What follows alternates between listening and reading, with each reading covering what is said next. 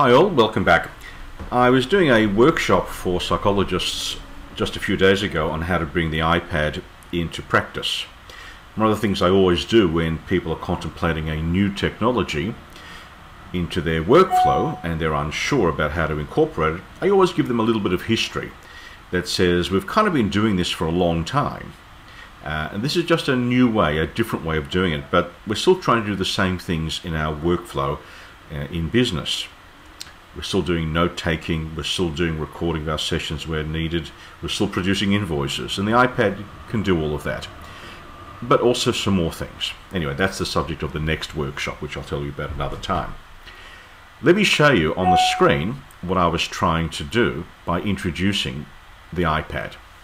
Up on the screen now, you'll see Steve Jobs from January 2010 when the iPad was released at Moscone Center. I think it was the Moscone Center in San Francisco. This Steve Jobs part I added in here. It wasn't part of it. And this is really just a still shot, which you can see here. It then translates into him walking across the screen. And this is the movie that then plays. I'm just going to show you how I introduced Steve Jobs introducing the movie. We want to kick off 2010 by introducing a truly magical and revolutionary product today. And what I went on to say was that the two most common words you'll hear in Apple Keynote are magical and revolutionary. And then they go on, of course, to demonstrate it. Now later on, this is the most important element that I wanted to talk to my colleagues about, because Apple's initial ideas behind the iPad, and you need to know it predates the iPhone, then got put to one side, and then the iPhone got front and center 2007, and then the iPad came along a bit later. And what Jobs was trying to say here, and we have another movie which I've taken from the keynote that Jobs did, and what he's saying is that these are the sort of things which they originally intended the iPad to do better than either of these two. So I'll play this so you can see what he's saying. If there's going to be a third category of device, it's going to have to be better at these kinds of tasks than a laptop or a smartphone. Otherwise, it has no reason for being. And it was my way of saying that Apple doesn't introduce products just because everybody else has. It often ignores products that other people have because it simply doesn't do the job any better. And this is the reason why Apple brings products to the marketplace. And so the idea was that what I wanted to do was have them replace these items, browsing, email, photos, video, and so forth, with the sort of things that a psychologist would be doing. So that's for everybody to be doing. Okay? But what would a psychologist be doing in here? Now, rather than me having answers, I wanted them to supply me with answers. So I wanted my presentation to be interactive. Let's go on to the next part of the slide here. And so the setup for this is we're going to use the same images, the iPhone on the left-hand side, a MacBook on the right-hand side. Just about all the people who were attending this workshop either had a smartphone or they had a laptop. And the question is, why should I be spending money on an iPad? What's it going to offer me more than these other two items can't do? And that's really what Jobs was saying too in his introduction of the iPad. There's a second slide that I created from this one here. And all I did was duplicate this slide, and then I simply sized this one up here. So duplicate the slide, creates this one, and then I simply increase the size of this one. So when you add then a magic move up here, watch what happens. Here's our starting slide. Magic move it. Now of course one could do this on just the one slide and do a move and scale build or action, but why go through all the hassles? Just let magic move do it. So all you're doing is once more duplicate this slide, this is the resulting slide, and then stretch out the slide as you wish. Okay? What my target behavior was to eliminate this part and leave me with some white space where I can now start to add stuff in. How to add stuff in there gets interesting because I want that to be interactive. I could come up with my own ones, writing email, well, that's already up there, writing reports, keeping up with continuing education, whatever. But I didn't want to tell them how to use it. I wanted them to start to think about their own workflow and therefore take some interaction with the presentation. But what I do need to do is get rid of this, the browsing email, photos, music, games, and ebooks. So the question becomes how to get rid of it. Well, it's not so hard. Let me show you. I'm going to use Shift Command 4. Bang. And up comes my Voila desktop screenshot equipment. And I'm just going to highlight the area that I want to get rid of. There we go. That's what's going to go. Okay, that's what's going to go. So I can make a copy of this if I want to, because maybe I want to bring the words out somehow, make them fade away, in which case I'll overlay it. But I also want to overlay it with this area here. That's going to cover up this part. So that's going to be a build in. Otherwise you could do it as a build out. In other words, put the words over the top there. Let's go into here, put the words over the top, and like so. Now it's going to become almost invisible. And what you do is you just move this to another slide, you just duplicate this, but the background has to have nothing in it. And then you could do what you like with this. You could do a build out on this and have it wipe out if you like. Boom. And it just wipes out. That would be one way. But of course in the background here has to be nothing because you want some white space there. So that would be one way of doing it. So now we're back to our original diagram here. Yep, this is the original diagram.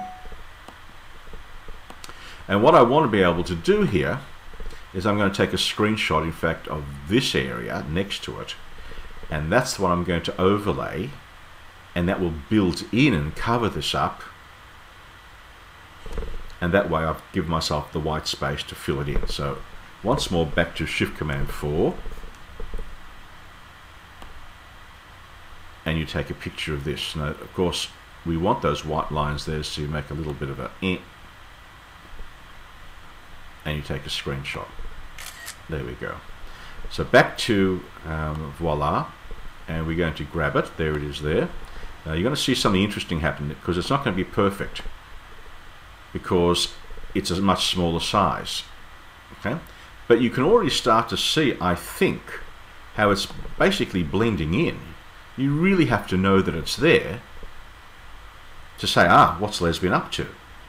Because unless you expect it to be there, you don't know it's there. And the very slight changes there aren't going to make much difference. But notice, however, that we still have some lines left over there.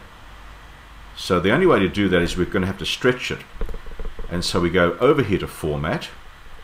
But you don't want constraint proportions, because that means that as you stretch it this way, it's going to stretch this way. And we're going to lose that gradient. It'll become very obvious. Let me show you why. And now see how it becomes obvious? We don't want that. So let's go back to undo, make sure we're back to where we started from. There.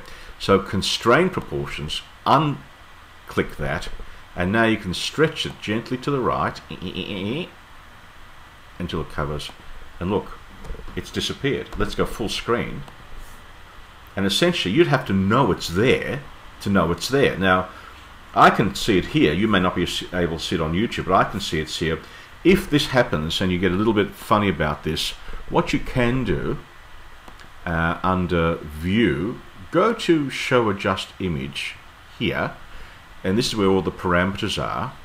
Okay, and it may well be that as you drag this along, it changes the exposure and it makes it even less able to be seen, or more able, depending on how you do it.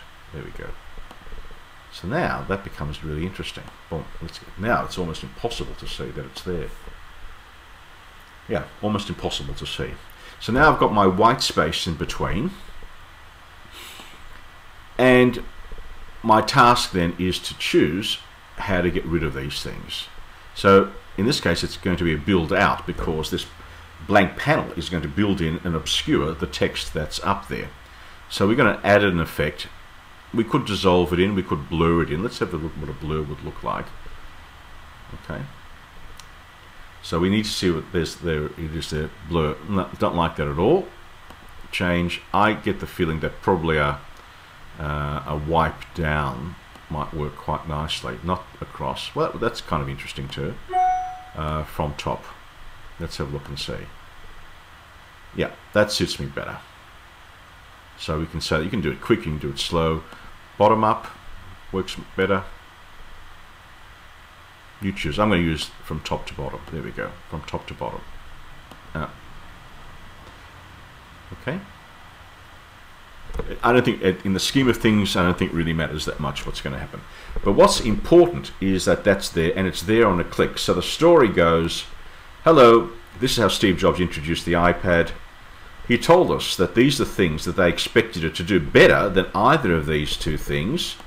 Steve Jobs tells the story, otherwise it has no reason for being. Yep. And then, so we play this, and then we move to this, and then I can say to people, so what do you think? If you're, as a psychologist, what sort of things in between, using an iPhone and a laptop, what sort of things should it do better to justify your reason to purchase an iPad? Let's take some suggestions from the audience. So we'll get rid of this, and let's take some suggestions. So that's kind of part one. So we've now done the setup. This whole thing probably is 3 minutes. It may take you 20 minutes to do this setup. Now, next part.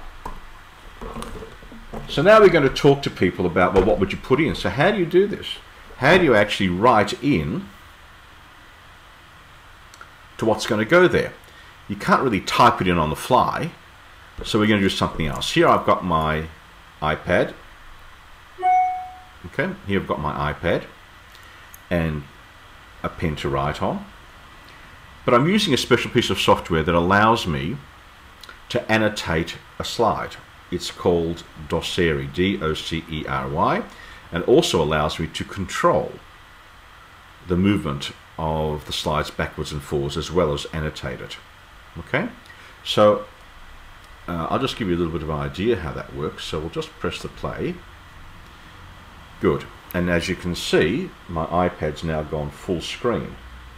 Okay, I can touch a button on the side here, boom, and bring it in, so that I nowadays walk around holding my iPad as well as a clicker. Sometimes I put the clicker down.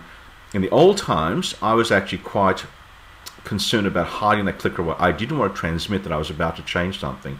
But now, because I'm annotating slides so often, I actually walk around with the iPad, and guess what? People don't seem to mind. People aren't saying, oh, well, he's not a good presenter, he's got to have his slides there. By the way, little trick. On the iPad here, you can represent the presentation mode. So if I hit X on my keypad, it changes over, and now you can see the current slide, and this is in presenter mode. Slide 21 of 38 on the right hand side there is what's coming next. I simply use the X button on the keypad at the Mac to do that. Okay, and then on the iPad it reflects that. But curiously enough, on the iPad I can actually touch a button on the top here, and it goes back to audience view.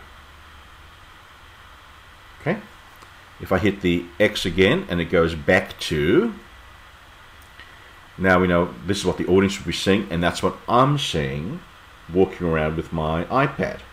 So I get to see with my iPad what the next slide is, rather than having to look back to see where the MacBook is, because I don't present behind a lectern. Alright, so let's go back to here, and we've drawn this here. On the iPad, using Doceri's control, notice that there's now a border around the slide, and that tells me that I'm now in drawing mode.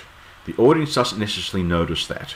If you roll back the YouTube video a little bit, you'll see there was a tiny little flash. It's an option that you can get rid of here. But now someone says, well, writing reports, and I can take my pen, okay, writing reports.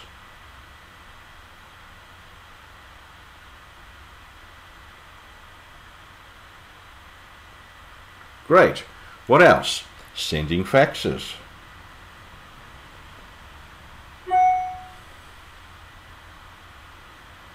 Great. What else? Got to have good handwriting. I can get rid of these ones if I want to. In one go. Boom, all gone. What else? Testing. Doing some psychometric tests. Testing. Good. And now you can see what's going on. We're replacing what was there before. Now the other way, of course, is that you could have a preset one coming up there and then reveal them one at a time, but that puts you back in control, and the audience just sits there dummy wise and saying, well, okay, he's telling me stuff, but why not interact? Why not get them to think more deeply about, well, how could I use it? What other things I'm already doing? Can it do this? And they can put up and say, can it do testing? And I'll say, yes, I'll show that to you a bit later on. It might be, can it do questionnaires? And the answer is yes. So by using your iPad, here's what it looks like. This is what it is on the screen. You can start to annotate. And of course, there are better pens. This is one, a really early one. There are better pens with very fine nibs, and it will really do your handwriting in such a nice way. So I hope you enjoyed doing that. The software to control the iPad and to annotate it is called Doceri from SP Controls in San Francisco. And I hope you enjoyed this and got a lot out of it.